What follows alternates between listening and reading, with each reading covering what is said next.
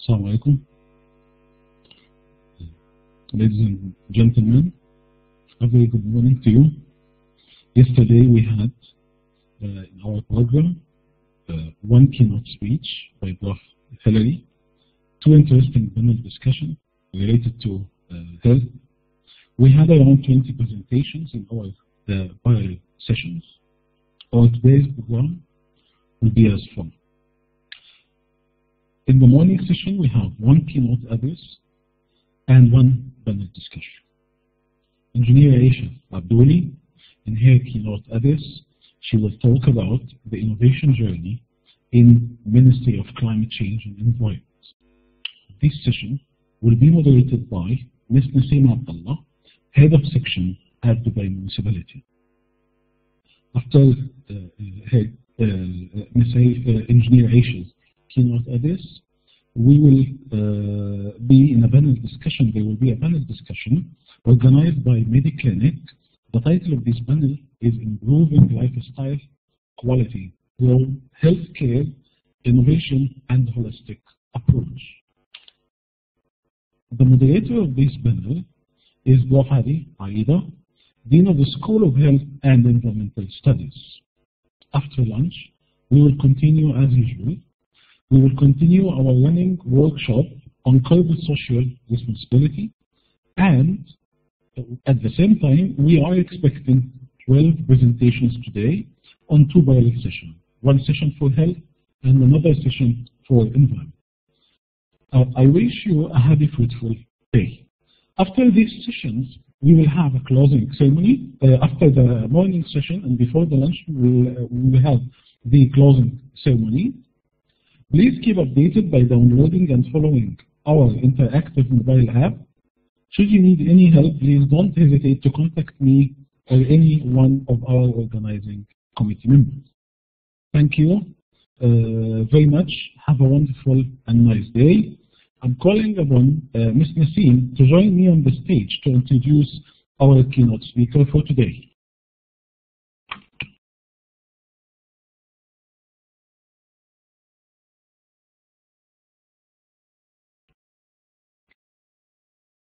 Thank you, Dr. Mu'taz. Engineer Aisha Abdooli, Chief Innovation Officer, Director of Environmental Education and Awareness, UAE, Ministry of Climate Change and Environment. Engineer Aisha has over 15 years of experience in different fields such as the green development, sustainable development, and green economy. In addition to her skills in developing policies, strategies, and regulatory frameworks in air quality, climate change, adaptation, and waste and chemical management. She currently takes the role of both Director of Environmental Awareness and Education and Director of Air Quality in the Ministry, in addition to her role as Chief Innovation Officer since March 2016. At the Ministry, which is formerly known Ministry of Environment and Water. Engineer Aisha is also responsible for developing national strategies and as well coordinating implementation of programs for enhancing environmental awareness and air quality in the country. As a Director for Green Development at the Ministry, Engineer Aisha was responsible for developing national green development policies and regulatory frameworks for transformation to green economy, and also develop the necessary policies for the private sector contribution in green development. So ladies and gentlemen, let's welcome Engineer Aisha to the stage.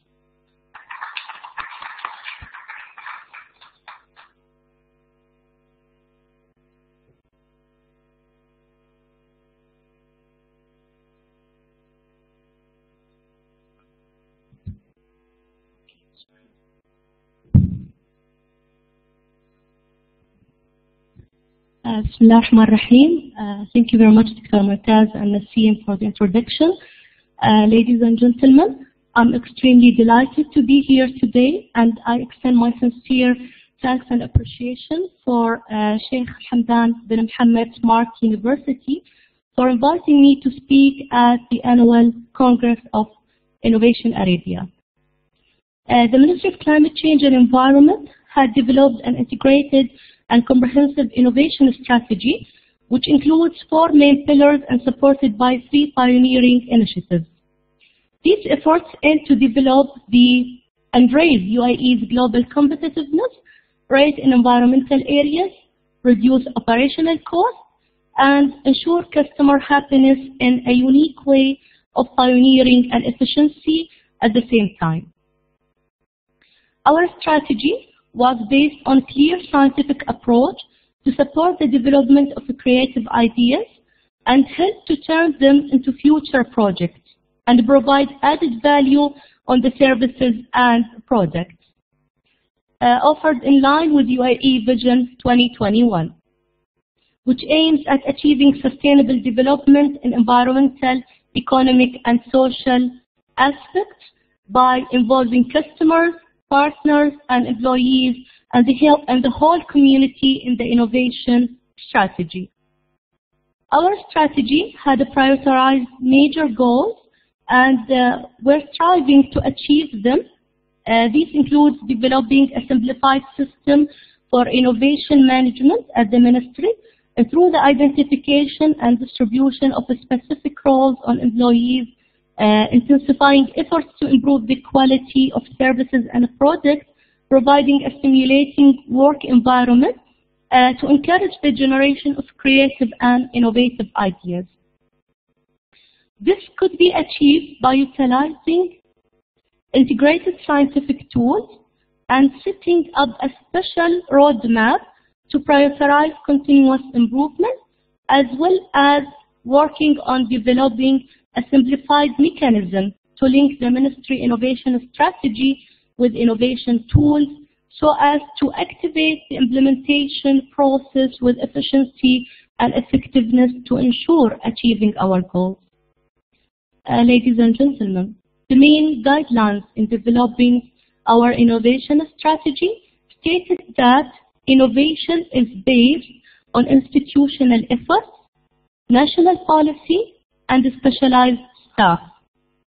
Innovation also represents the cornerstone of global competitiveness, and it's not specified to a certain grade or a certain individual or employee. Innovation for everyone. This was one of our main key success factors in developing our innovation strategy. Make sure when you are developing your innovation strategies at your organization to involve everyone. Don't miss anyone. Open the channels and let everyone be, on board with you in developing your innovation. The 4 main pillars of our strategy was in establishing, stimulating institutional environment and supportive legislation, and transforming government innovation into institutional work, and encouraging the private sector for more innovation and attracting global leading companies, as well as rehabilitating and motivating individuals and building high innovation skills by enabling talent and capabilities. I'm going to play a short video which share with you our journey at the Ministry of Climate Change and Environment. But before that, let me share with you a very important outcome that came out of a very important study that had been conducted, which was the readiness of innovation at our ministry. That readiness study that was conducted by Sheikh Mohammed bin Rashid Government Innovation Center in 2015 aimed to actually measure and analyze and assess what is the readiness and maturity of the innovation in every government entity. So that study was actually conducted through an electronic survey that was circulated to all of the employees in the government entities, and assessing the readiness based on 8 main aspects. Our score at the Ministry of Climate Change and Environment was 5.9, and it was 6.4, and it was above the government average of 5.9. The study had really helped us in analyzing or identifying what are the weakness points that we need to improve, what are the opportunities that we have to build on, and how can we develop our strategy further. So, based on the outcomes from the strategy, we were capable of analyzing our internal environment and external environment. And according to that, we focused. It was like a kind of a campus to allow us to focus where we can improve more.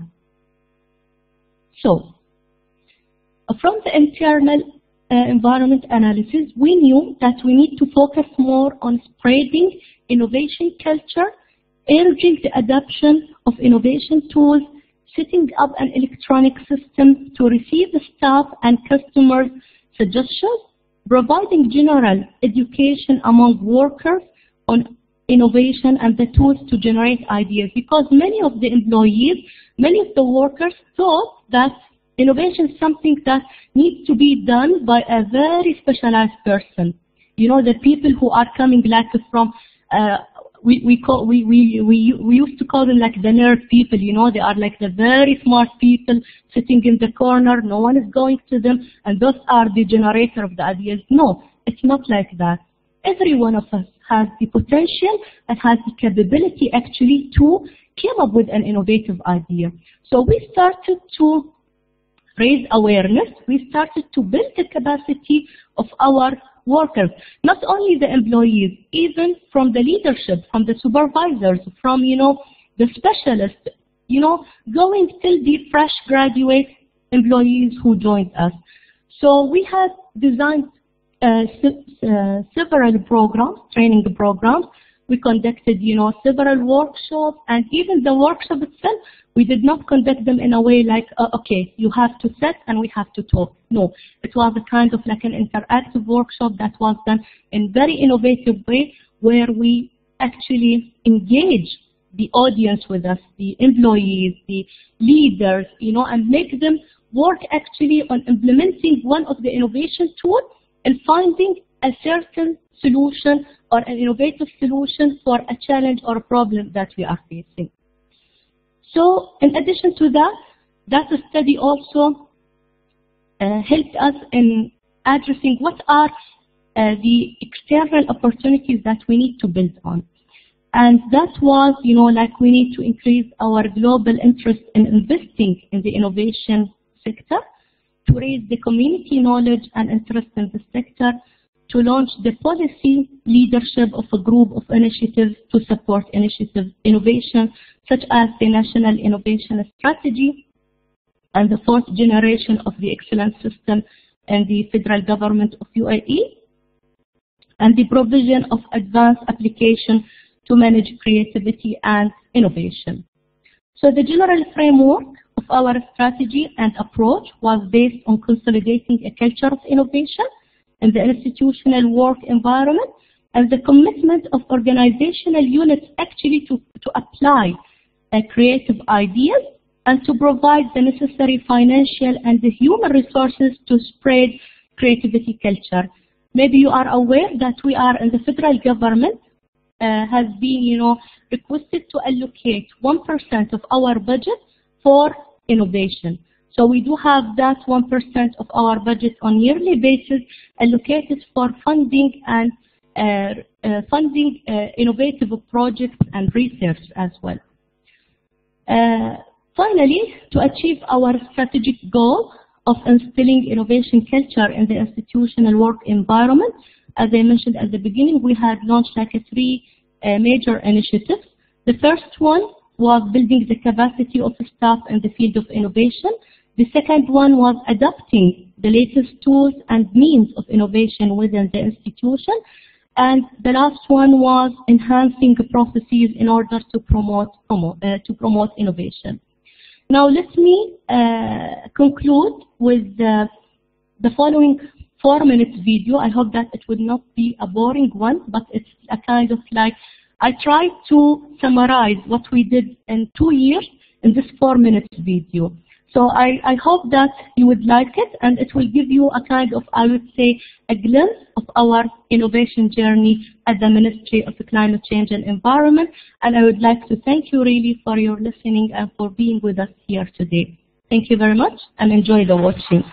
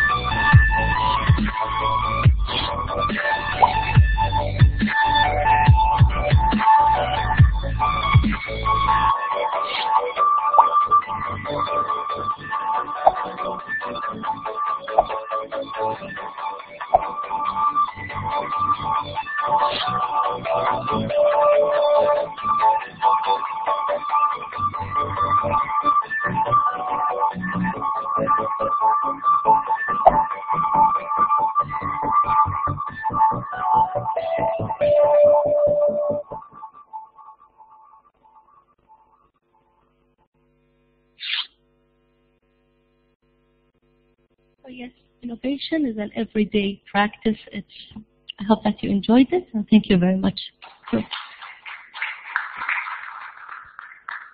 Thank you very much, Engineer Aisha, for your inspiring speech. Now is the time for any Questions? Anyone? Any questions? Engineer Aisha is here. Anyone? Yes, of course. There is no questions means that I was not so interesting. So please ask me some questions. Okay. I have one suggestion and advice, not question. Okay. Thank you for this nice presentation. My suggestion that as long as you are encouraging innovation, okay, I have a suggestion for you. If you organize a competition for students and university and even postgraduate students for best environmental research proposal, then you will receive like 10, 20, 30 proposals per year from different universities, okay, maybe for environmental students who are seeking some kind of support in their research.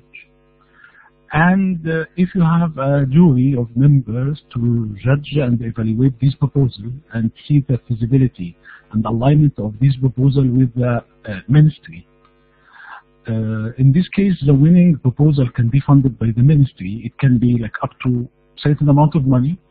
And in this case, you can get like a good quality research done by students in UAE, supervised by the university, and at the same time, you are sharing and supporting your research agenda and solving some of your problems. So I think this is a suggestion. If you take this to the ministry, and if each ministry here, not only in the environment, each ministry, if they conduct this kind of supporting student research, postgraduate, it will solve a lot of problems for the funding process for universities, and at the same time, it will link the industry with the academia through the learner, who are the product of our learning process. This is a suggestion. The advice, I'm going to establish, or I'm working with my colleague, Dr. Mayada, and other colleagues in Hamad bin Mohammed Smart University to establish a center for green economy. I'm an environmentalist. I don't have good background in economy. What I have noticed now that the country here, you are focusing on carbon emissions and energy technologies related, and all of the funds going to this direction, reducing emissions, carbon emissions mainly, and energy technologies or low-cost energy technologies. I think the scope of green economy beyond these two limited points. Okay, so if we are going to establish this center, what kind of advice you can give to me as a stakeholder, because you're a stakeholder in this process, for this center to be a unique, innovative, and add to this country? Thank you. Thank you very much, Dr. Martez, for your suggestion and for your advice. Let me first address your suggestion. It's a very good suggestion, and really we are looking forward to and very keen of getting or establishing such an award for environmental research.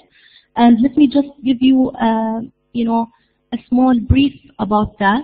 As since last year, we had established at our ministry a scientific committee. It's called UAE Committee for Academic Research and in Climate Change and Environment. That committee is chaired by His Excellency Dr. Thani Al-Zayudi, our Minister for Climate Change and Environment. And the membership of that committee is coming, from all of, I would say, the prestigious and universities within UAE, whether they are international or national universities.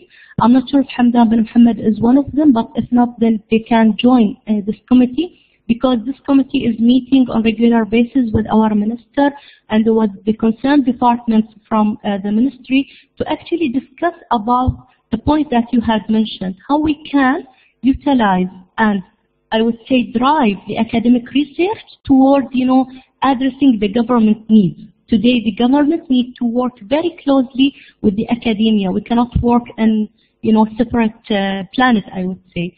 We need to work together and increase our collaboration, because our needs to be, studied and researched by our students. So Today we do have master students, PhD students, and also the bachelor students. It's better from now that we built the platform for them, that yes, those are the challenges that we are facing. Those are our needs. So can you please help us, academia, to address those by, your research and by your scientific approach? So that will be a win-win situation for everyone. But I would like to discuss this further with you, Dr. Martaz, and with Hamdan bin Muhammad University as well. And as I mentioned, through also our academic committee, we can do a lot of things. Already many things have been really moved rapidly since that committee has been established, and I'm sure that we can build on that momentum. This is your suggestion. Regarding your advice, let me also, I don't want to talk too much, but let me also give you some brief about that aspect. UAE, I would say, is the first or one of the pioneering countries in adopting green economy. When Sheikh Mohammed bin Rashid Al Maktoum, Prime Minister, Vice President, and ruler of Dubai, had launched in 2012 UAE Green Growth Strategy, that was launched in January 2012, and then in July 2012, Rio Plus 20 had adopted the green economy as one of the tools in achieving sustainable development. So we are really proud as a country to be one of the pioneering countries actually who had adopted this approach, even before the whole world is considering this approach as a very potential tool in achieving sustainable development. So from that time, we've been, we had developed actually an action plan that we called it Green Agenda 2015-2030 for UAE. That green agenda was, alhamdulillah, approved by our cabinet in 2015. And from that time, we had worked intensively in actually implementing the programs which had been listed in the Green Agenda 2015-2030. National committees had been formed, also a national council for following up the implementation of the Green Agenda at form. But then after the restructure in 2016, that council was replaced by what is being established now, and it's called UAE Climate Change and Environment Council. So that council is looking after all of the environmental aspects, including the implementation of Green Agenda for UAE. I would also advise you, Dr. Martaz, and the audience to, visit our website, www.moca.gov.ae. In that website, you will find two releases of our State of the Green Economy report. We were among, I would say, and I'm really proud of that, to, be among the first countries in the world actually to have a national State of Green Economy report. And even that report, the first one, was acknowledged by the United Nations Environment Programme, and it was, published on their website as, I would say, a knowledge product for the other countries to utilize it. So I was really proud to be, the one who had developed that report with my team. And then we had also developed the second edition of it. And now the third edition is almost in its final stage. And inshallah, we are going to launch it within this year as the third edition of the State of the Green Economy.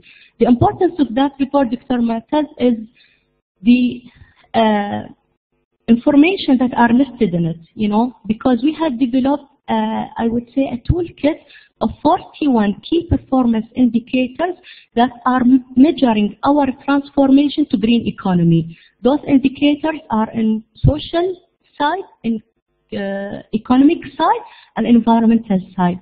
So I would really advise you to go through it, because now coming to your advice, your center or the center that is going to be launched within the university can really work on implementing some of those programs listed within the Green Agenda, which are in the field of academic research, because there is one main pillar of our Green Agenda, which is having a diversified economy which is based on knowledge, a knowledge diversified economy. So that you will see that a lot of things related to academic research and many things that the academia can do. So I'm sure that you will find, a lot of areas where you can work on in this report. So I hope that I had give you a good advice. Thank you. Hello, my name is Jabir here. I'm an innovation expert. The question was, are you moving towards open innovation in the near future, or what's the plan for that? Sorry, say it again, I couldn't. Are you moving towards open innovation? Towards what? Open innovation. What do you mean by open innovation? Open innovation means that you allow ideas coming from outside the organization, from the world, to solve the challenges that MOCAS has. Well, of course, that is actually, it's not if we are moving toward this, we are actually implementing this. Already the doors are open for the engagement with everyone from the community, from private sector, from academia, and from the stakeholders, the government stakeholders, to actually share with us their ideas and their proposals for a certain challenge or problem that they see. If they found that, for example, or they think that they do have a solution for that, we are welcoming, to receive that and to work with them in implementing the solution. Thank you, Engineer Aisha, for your excellent presentation. I've never seen government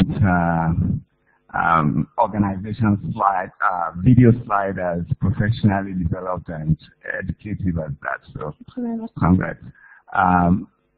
I'm interested in your perspectives on innovation culture. In the health sector, we have big problems or big challenges progressing on inculcating a culture of innovation. And from your publications and some of the things you've mentioned, it appears that you are actually doing better than most. So I'd like to learn from you on how to develop an innovation culture within organizations. Thank you. Thank you very much for your question. And I totally agree with you that it's not easy to build an innovation culture. And I'm not saying that we are, our culture within the ministry is like a kind of like 100% or a super culture for innovation. Still, we do have, some challenges and some obstacles that we need to address. The most important thing is actually to engage the employees, to give them the confidence and the trust that they can come up with any idea. Because what we noticed in the past, that some of the employees were a bit afraid or hesitating actually from approaching their managers or the leadership and bringing or coming with ideas. And that afraid or hesitation was due to, for example, the idea of like, okay, I'm gonna say it and it will be rejected or it will not be accepted, and maybe it will be a kind of like sometimes an extra burden on another department, so why shall I involve myself for it? Another thing was, the incentives. When you are giving them incentives also for bringing ideas, that will help a lot in encouraging people. And incentives not necessarily to be financial incentives, any type of like, any kind, I would say, of acknowledgement by the leadership, or, even if it is a small incentive, it will make a lot of change for the employees themselves to encourage them. A third thing was actually to raise their awareness, because as I mentioned, many of them doesn't know what does innovation mean. They thought that it's something like we have to create it from the scratch. It's not. Innovation is any improvement that you are doing to a certain process or to a current process that you have. The way that you improve it, it will really consider to be an innovative way. If you are like, for example, by implementing this modification or this improvement, you will save some time, or you will save some resources, or you will improve the efficiency or the effectiveness of that process. So there are, very simple things that we had tested with our employees and implemented, and we found the result. So I would say the key success factor for enhancing innovation, first of all, to build the capacity within the team, to give them the trust and the confidence that yes, your ideas are welcome and it will be taken in consideration. And the third thing is to, make them or open the door for innovative tools and improvement to your processes to come. This, from my experience, this would be, I would say, the three main things that we had focused on. Thank you. Thank you, Engineer Aisha. I just wanted to address that we do have attendees virtually as well. And if there are any questions, please let me know so that we can attend to the virtual respondents as well. Okay? Let me know, please. Thank you. We have one question. Thank you, Engineer Aisha, for this informative presentation. I have one comment and one question. My first comment that about I see that that most of innovation studies is in MOOC UAE, which is mostly focused in internal way, away from external. Even for external inputs, we see that you mentioned that about international experiences. But when you present the statistics, it's only 10 to 8 travels or trips. Another question I have that one of inputs you for innovations in this organization, you mentioned about fourth generation of UAE government excellence. But I think this can be considered as evaluation for as government entities excellence. How this fourth generation of government excellence system can be used as inputs for innovation in this organization. And thank you. Thank you very much for your questions. The first one, I believe it was related to the international trips, if I got you in the right way. And actually, the statistics here that I showed was like 10 trips in 2015 and 80 trips in 2016. It's not a small number of trips. I would consider them that really like you are doing like 2 trips per quarter to an international, to abroad, to going abroad to see a certain experience. I would say that this is really a good and acceptable average of trips, because otherwise then we will spend our time traveling around the world and we will not have time to focus on other things. So I would say from our experience that 8 to 10 trips per year, that is, I would consider too much even, to do. Usually it has to be, and our target was like 1 trip per quarter, which is like 4 trips per year. So that is the first point. The second point, when I spoke about the fourth generation of the government excellence, the fourth generation has been amended in a way that it includes a main pillar or a main criteria for assessment that was on innovation and future foresight. So if you saw the grades of the 3 pillars that are there, one of them was, for example, the vision. The second one was like the processes that you are implemented, which you will be assessed on. And the third pillar, which is the 20% out of the 100%, is going for innovation and future foresight, with 15% for innovation and 5% for future foresight. So that is the 20% of your total score as an organization will be assessed according to how far you are going, or how strong and how mature you are in adapting innovation, a strategy, and not only a strategy, but also actual projects. How innovation had already contributed to improve your processes, your services, your projects, and everything you are doing. So we want, why it's been included in the fourth generation business excellence, or the government excellence, because we want to reach to a stage where the federal government or the government entities are not doing innovation as if it is something extra I would like to do. No, it's not anymore the case. It should be actually like a kind of a business as usual. It's a routine thing that you are doing your work in innovation. So we are trying to reach a stage where the innovation would be, injected in the DNA of all of the employees actually. So this was why it's been actually inserted as the main criteria, 20% weight in the excellence, the government excellence, to encourage all of the government entities that you have to do it, and you wouldn't be, it's not anymore a kind of a choice or an option for you. Did I answer your question? Okay. Thank you, Engineer Aisha. I really like the way you said it, like it's embedded in the system, and this is, I think, we are looking for it. Thank you. Do we have another question here? Good morning. My name is Kifah. I am a PhD candidate at Hamdan bin Mohammed Smart University. Actually, I am working in a healthcare organization in government sector in UAE. And when we speak about the green incentives and the green practices that should be implemented, yesterday we were having a presentation, one of the keynotes. It was about health in all policies, and we spoke about the need also for environment in all policies. So I can see that in healthcare we are still like left little bit behind to think about adopting the green practices inside healthcare. So don't you agree with me that environment sector is a little bit detached from the health sector? Although we are health and environment, we're supposed to go almost together. This is number one.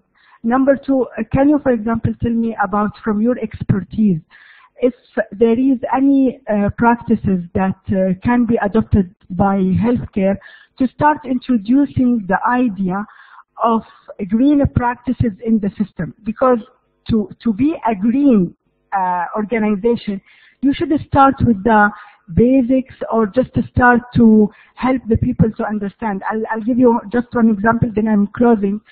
For me, in the unit where I am working, it took me more than 6 months to send letters up and down to request one recycling bin for papers, because I was getting irritated to just see how much we are throwing papers and it is not recycled. So just to get that one, it took me that long time. And thank you very much. It was very interesting. Thank you very much, Kifah, for your questions. And regarding the first point, which is the synergy, I would say, between environment and health. The synergy is there because, environment cannot be without health, and health is not without environment. Actually, the environment is affecting our health. So that's why we do have environmental health programs and environmental health, activities going on. Even just last week, the ministers of health and environment for the Arab countries had met together, to approve a strategy for the whole Arab countries, which is, focusing on the synergy between the health and the environment. A lot of our activities in the environment field, or I would say in the life and in the industry, is affecting our environment, and accordingly our health as people is affected. And one of the major points, I would say, the air quality, because the air quality is, affecting, or the health is affected by the quality of the air that we are breathing. And that's why, now we have a mega, or I would say, a bigger project that's going with Masdar Institute for the surveillance of air quality utilizing the satellite, plus developing a numerical model for actually assessing what was our air quality like 15 years ago, and what will be the air quality in, let's say, in the next 15 years. So a kind of like a forecasting, and how is that affecting the health? So we had started already, going behind the schedule, or we had started already talks with the Ministry of Health, the Health Authority in Abu Dhabi, in Dubai, and other Emirates, to have this linkage between the health records that are, or the patients that had been admitted to the hospitals due to some, asthma problems or some respiratory problems, and the air quality at that side, so that we find this relation between them. So it is actually connected, and we can't, be attached from each other. We have actually to work with each other closely, to even when we are improving or developing our regulation and legislations, Ministry of Health or the health entities or the health sector is one of the major stakeholders and the major entity or the major partner that has a potential impact on our regulation. So that is the first point. The second point, we speak about green practices, not only in the health sector, but I would, if you allow me, let's take it from, a broader perspective, like in every sector. We as human and as individual or as a corporate have to adopt sustainable lifestyle, sustainable consumption. If we are adopting or if we are actually following that, we wouldn't reach up to have those environmental problems or pollution. If we are really, implementing sustainable consumption. So there are several practices not only to be implemented in the health sector, but in every sector when it comes to the waste, like for example, recycling the waste, reducing it and reusing it.